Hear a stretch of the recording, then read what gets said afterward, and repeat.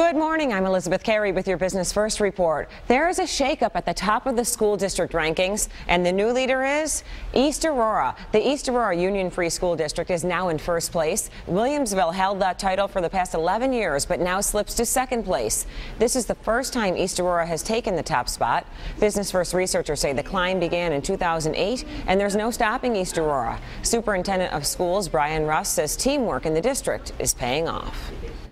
All of our employees are willing to wear multiple hats, something that you just have to do in a small school district, and they do it well. They're very willing to work together to come up with good solutions for our kids.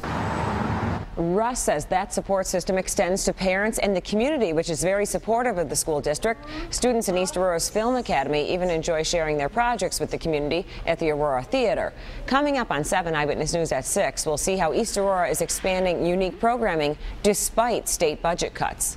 Now, Business First ranked 96 school districts. You can see how your district performs at bizjournals.com/Buffalo or WKBW.com. With your Business First report, I'm Elizabeth Carey.